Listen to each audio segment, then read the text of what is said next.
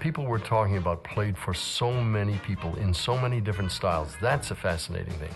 They could walk into a pop sound and play it. They could do rhythm and blues. They could do soul music. I guess they could have done classics if they'd had to. But they had the magic touch. We injected a lot of ourselves into it because we were experts at doing it. We were doing it all the time. A guy would give us a lead sheet or something, and we know what the song was. We made up a lot of arrangements and so forth on that set, ourselves on those things. Here's the way that the beat goes on, sounded when we first heard it. La-di-da-da-da. Da-da-da-da-da-da.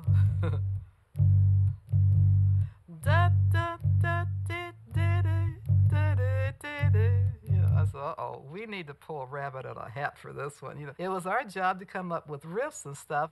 So about the third line I came up with was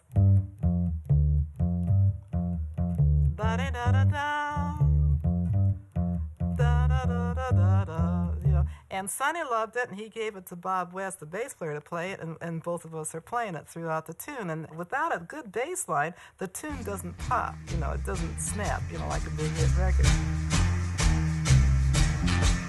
The beat goes